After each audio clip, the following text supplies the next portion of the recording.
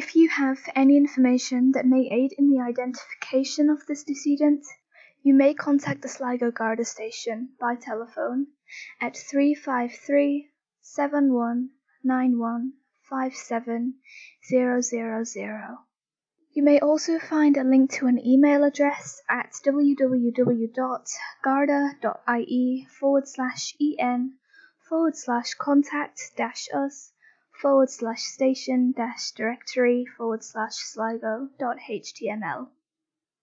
On the 16th of June 2009, at about 6:45 a.m., a man and his son found the body of a man lying face down, washed up on the shore at the Rosses Point beach in County Sligo, Ireland.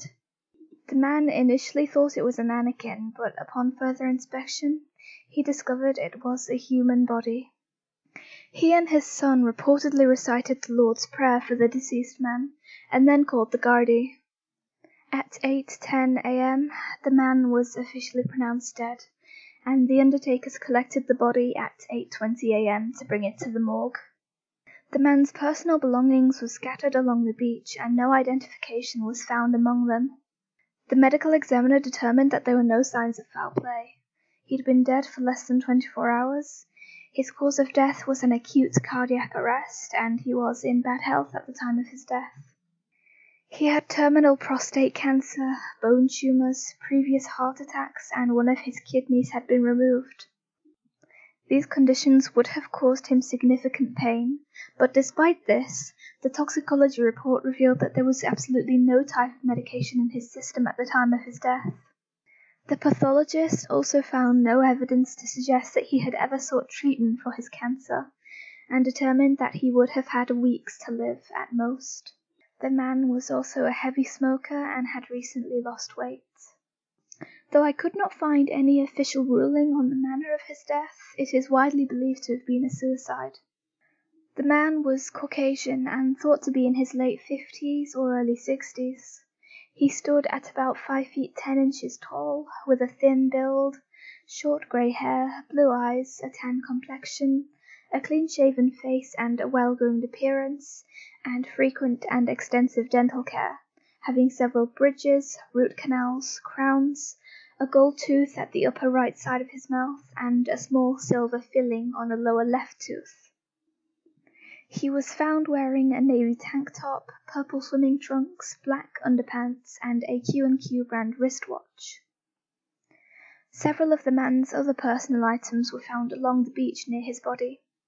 These items were a C&A brand black leather jacket, a sleeveless Tommy Hilfiger brand black jumper, C&A brand size 50 blue trousers, a Key West USA brand black leather belt which had been manufactured in Italy, blue socks, Fin Comfort brand size 44 black leather shoes which had been manufactured in Germany, a packet of tissues with the words soft and sicher printed on it, some cash, 140 euros in notes and 9 euros in coins, several sheets of blank paper, an envelope, Hansaplast brand plasters, 55 milligrams of aspirin tablets made by Bayer, which had been manufactured in the Czech Republic and distributed in Germany, and an unopened bar of soap which was printed with mild soap, hotel care.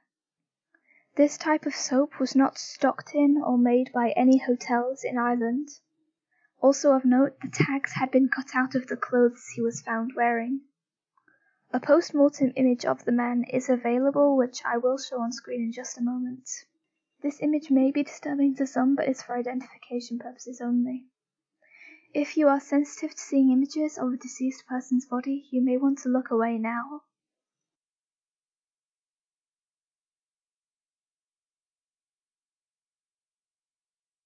The post-mortem image has now been replaced.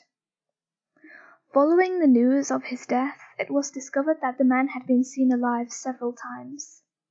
The first known sighting of him was on the 12th of June, where he was seen at the Ulster bus depot in Derry, Northern Ireland, between 2:30 p.m. and 4 p.m.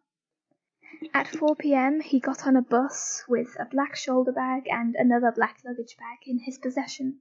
He asked the driver if the bus went to Sligo, to which the driver responded negatively, as the bus went to Galway.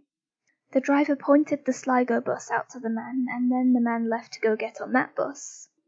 He arrived at Sligo station at 6:28 a.m. and then got in a taxi and asked for a cheap place to stay. The driver first drove the man to the Crichton Lawn guest house, but it was full. So he next drove the man to the Sligo City Hotel. The hotel had vacancies, and the man checked into the hotel at 6:52 p.m. using the name Peter Bergmann and asked for 3 nights, which cost €65 per night, which he then paid for in cash. It was noted that he had a thick German or Austrian accent, but he spoke good English, and he listed his address as Einstädtersen 15, 4472, Vienna, Austria. He was not asked to provide any ID. The name he provided turned out to be false, and the address he gave did not exist. During his stay in room 705 of the hotel, he was captured on CCTV cameras leaving the hotel with a full purple plastic bag. It is presumed that the items in the bag were personal effects that he was throwing away, as when he returned to the hotel, he wasn't carrying anything. It is unknown whether he was using the same bag that he simply put into a pocket on his way back to the hotel, or if he was keeping a stash of multiple identical purple plastic bags in his hotel room. He was seen leaving the hotel with a purple plastic bag 13 different times, although he was never actually captured on CCTV throwing the items away. He was simply seen walking with the bag, having used the blind spots in the CCTV to his advantage. The next day, on the 13th of June at 10:49 a.m., he was again captured on CCTV walking to the post office. There he purchased 8 82-cent stamps and airmail stickers, paying with a €20 note and being given €11.80 in change. Authorities were unable to locate any letters that he may have written or sent. Later that day, when a staff member knocked on the door of his room so she could clean it, she got no answer. When she opened the door, the man was inside, and the staff member recalls him standing in the doorway looking very startled. Her exact words were, quote, "It was nearly like I had caught him doing something that he shouldn't have been, or I caught him off guard," unquote. She got the impression that he was relieved when he realized it was just a member of staff and not someone else. Between 11 and 11:30 a.m. the next day, on the 14th, he left his hotel room and approached a taxi. He pointed to the Strand Hill area on a map he was holding and asked the taxi driver for recommendations for a nice quiet beach where he could go swimming. The taxi driver responded by recommending Ross's Point and proceeded to drive the man there. The driver said that the man was rather chatty, and he asked if there were buses to Ross's Point, and the driver told him that there were. The driver described him as a pleasant man with gold teeth who was well dressed but not carrying any bags. When they arrived at the beach, the man got out of the taxi and had a short look around before getting back into the taxi. He was dropped off in the same taxi at the bus station, having paid the taxi driver with a brand new €20 note. Again, the taxi driver said that the man had a heavy German or Austrian accent, and also said that at one point the man had said he was from Austria. The next morning, the 15th, the man asked for a late checkout at the front desk, and mentioned that he had some errands to run. After that, he left the hotel with his purple plastic bag. Later that day, at around 1 p.m., he checked out of his hotel room and returned his room key. He left the building in possession of a black shoulder bag, a purple plastic bag, and a black luggage bag. He proceeded to walk to the Quayside shopping centre. At the shopping centre, he was seen on CCTV standing in the doorway for a number of minutes, presumably waiting for something. At 1:16 p.m., he left the shopping centre and headed for the bus station. During the journey there, he disposed of the black hold-all bag, as when he arrived at the bus station, he only had the other 2 bags with him. At the bus station at 1:38 p.m., he ordered a cappuccino and a ham and cheese toastie. While eating, he took paper and a pen out of his pocket and began writing notes. After reading all the notes he'd written, he tore them up and threw them in the bin. Authorities were unable to retrieve these notes, as the bin had been emptied several times by the time they viewed the CCTV footage. After that, he asked the depot inspector about which bay the Ross's Point bus was to depart from. The depot inspector described him as, quote, a wee bit uptight and a bit worried looking and stressed looking, unquote, and also said that he had a German or Dutch accent.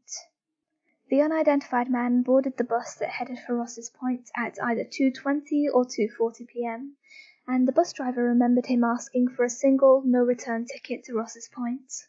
When he arrived at Ross's Point, he was seen pacing along the beach by several people, who said that he was greeting passers-by whilst he was holding a newspaper under his arm. Some who saw him say that he looked out of place. At about 9:30 p.m., he was seen paddling ankle-deep in the water with his trousers rolled up to his knees and his hands clasped behind his back. One of the two people who saw him described him as seeming, quote, as if he was in another world, unquote. The two spectators said that he was walking along a beam of sunlight in the water. Between 10:30 and 11 p.m. that night, a man and his girlfriend saw the unidentified man walking down the ramp to the beach. They greeted him and he nodded back to them without saying anything. At 11:10 p.m. he was seen sitting on a bench at the beach in possession of a purple plastic bag. At 11:50 p.m. he was seen again, walking along the edge of the oncoming ocean carrying a plastic bag. That was the last time he was seen until 6:45 the following morning, when his lifeless body was discovered washed up on the same beach. Authorities were unable to locate anyone in mainland Europe, North America, and South America with the name Peter Bergmann who fit the correct age range or who was missing or otherwise unaccounted for. Authorities searched bins throughout Sligo for the contents of the man's purple plastic bag. They searched rubbish bins, public areas, gardens, private properties, underground car parks, charity shops, lost and found property, bus stations, and the local dump, but they found nothing they could link to the unidentified man. Facial recognition checks were run to see if Peter Bergmann had come to Ireland through the UK, but no trace of him was ever found at any British airports. After a 5-month investigation was unable to determine his true identity, Peter Bergmann was buried in a Christian ceremony in an unmarked grave in Sligo Cemetery. His funeral attended by 4 Gardaí, the undertaker, and the gravedigger. The plot in which he was buried was specifically for unidentified bodies, and at the time of Peter Bergmann's burial, 1 other unidentified decedent was buried there. In 2015, it was reported that the Irish authorities had never even contacted the Austrian authorities about the unidentified man.